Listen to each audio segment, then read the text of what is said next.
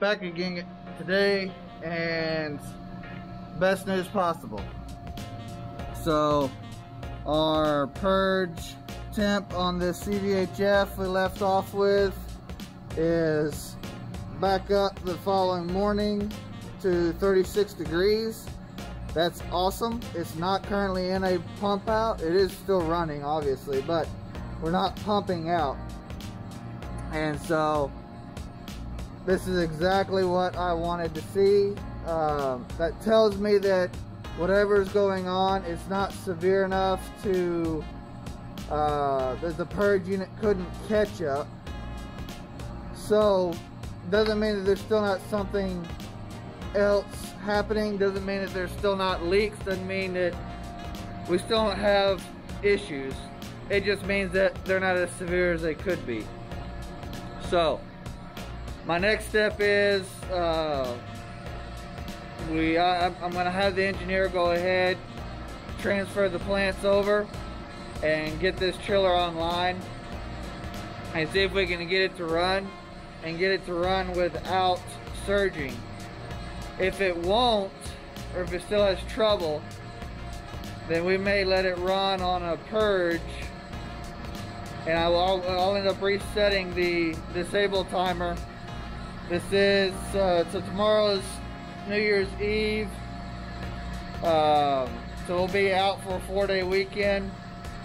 So I'll have that purge run over the 4-day weekend, and then when we come back, it'll be the 4th, January 4th. When we come back, we can try another startup and see if that helps, or if it's doing better at that point. So let's do it. So I got the plant switched over. The chiller is running fine so far. Approaches look really good. I'm happy with that. My purge is doing really well, and it's done a couple of pump outs, real short ones, after it started up, and since then it's only gotten better.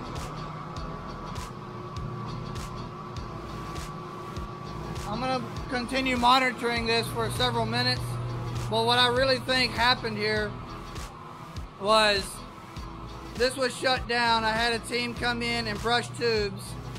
It tells me we may have a small leak somewhere, and this chiller was running on adaptive purge for a long time for now.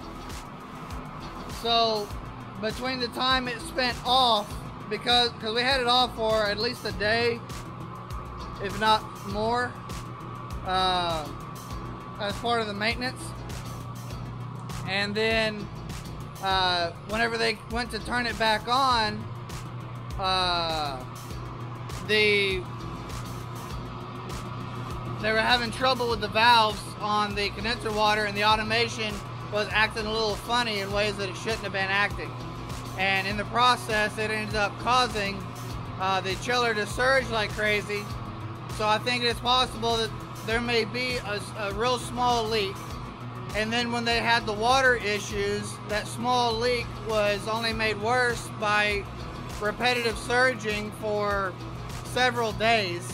We had some other techs trying to work on it. They were having trouble kind of pinpointing exactly what it needed, what was going on. They did finally find the bypass valve wasn't working properly. They got those things addressed, but the damage was already done by that point. We had already taken on enough atmosphere that it couldn't run without surging because it had too much atmosphere in it. So what it needed was to sit overnight and do a pump out is what it needed. So what I'm going to do is from here I'm going to put the purge to auto, which means that when the chiller runs, the purge runs. Instead of adaptive, run it in auto, and I'll go ahead and disable that alarm for another 72 hours to make sure that if it has whatever it has left to pump out over the next couple of days, it can without affecting the chiller's operation. My expectation is after that, everything goes back to normal and we're fine. End of the day, our primary problem was water flow.